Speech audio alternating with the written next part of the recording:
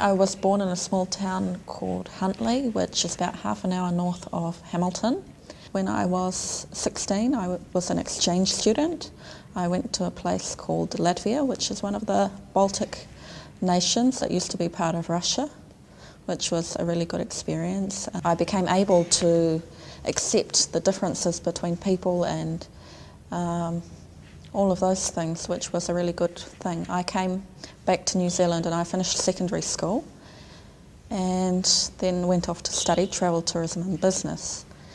And that was here in Auckland. When I came here, I suddenly met people called Muslims and I had no idea about what they were, who they were, what they believed or anything like that. It was just like a foreign word. I'd never heard anything, not even on the TV.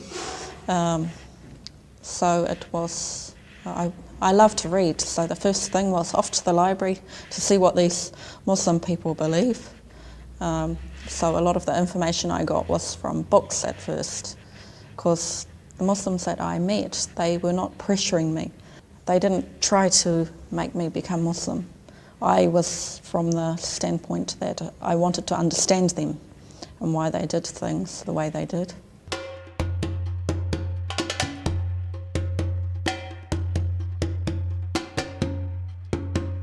I was Christian. I've never prayed to Jesus Christ as I've never believed that he actually was God.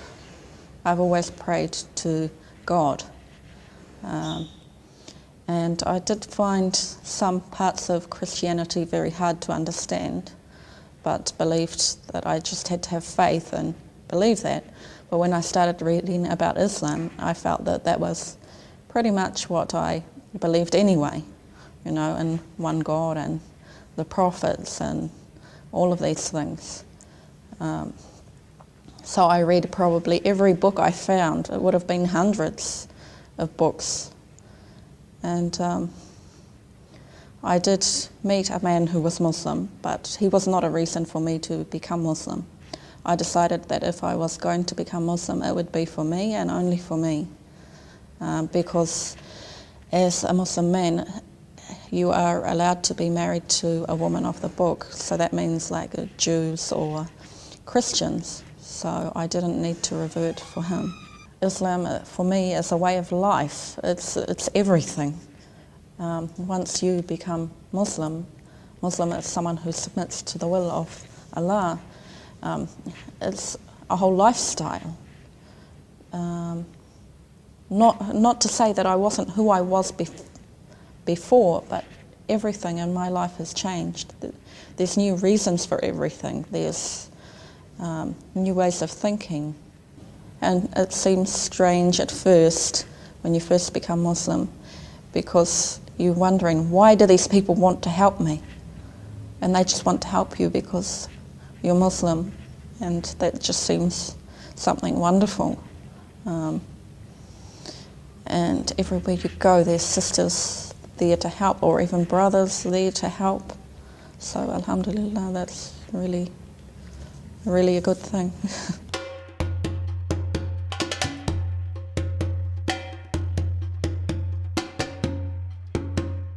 Oh, the status of woman is so high in Islam. I'm very upset when people say that they think that we're oppressed and all of these things, because people just respect mothers so much in Islam. They have a special place and they are valued so much. Women in Islam are well protected. They have so many rights, and all of these are decreed in the Quran. So it's not like a lawyer, you could just go change the bits and pieces and have it suit yourself. This is decreed, it's by Allah, so Allah is perfect, so these things are perfect. They protect women.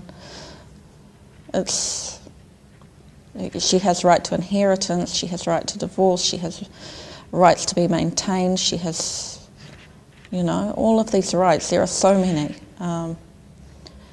Yeah, and a lot of them I would have never even thought about before I became Muslim or read the Quran or anything like that.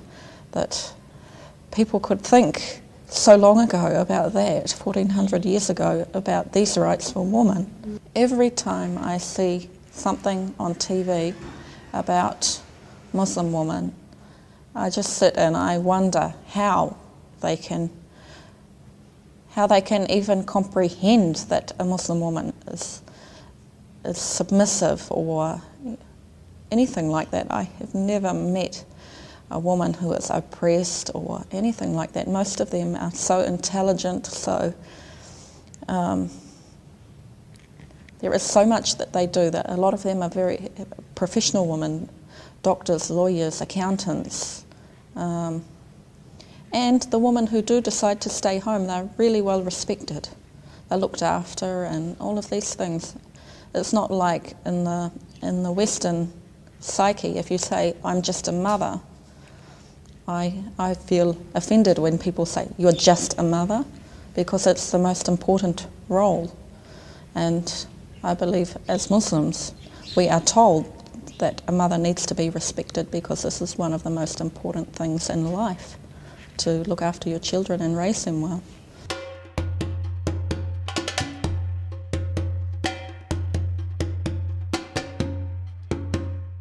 For me, it removes a lot of the things that I used to be like. I was always checking to make sure that I look beautiful and that, but now it's like I cover and I'm doing that to please God and no one else, and suddenly God matters more than people do. I don't have to spend like an hour before I go out putting on my makeup and doing my hair and making sure my clothes match each other and all of those things. Yeah, I find that I'm respected more for what I have to say than how I look, which I think is a wonderful thing.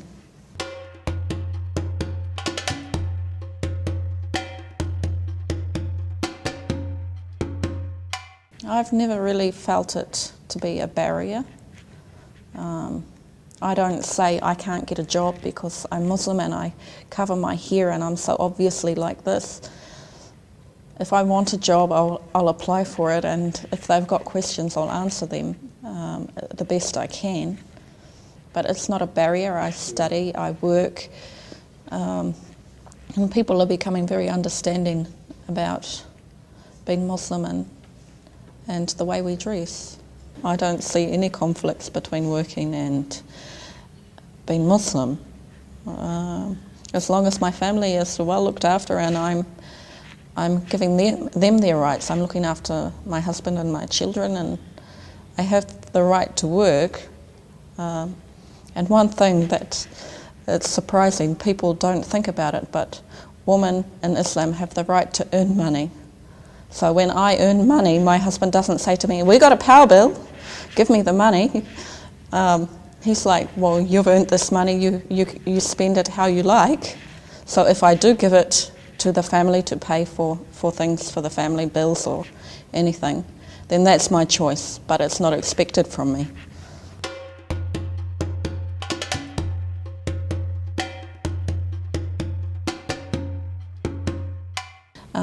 I don't run around slaving after my husband. Actually, it's amazing what he does for me.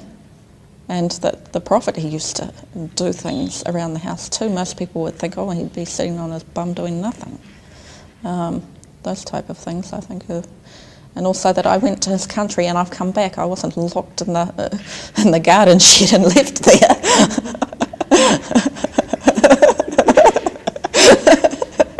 Well, that's what they think if they saw that. I've never seen that movie that they all talk about, but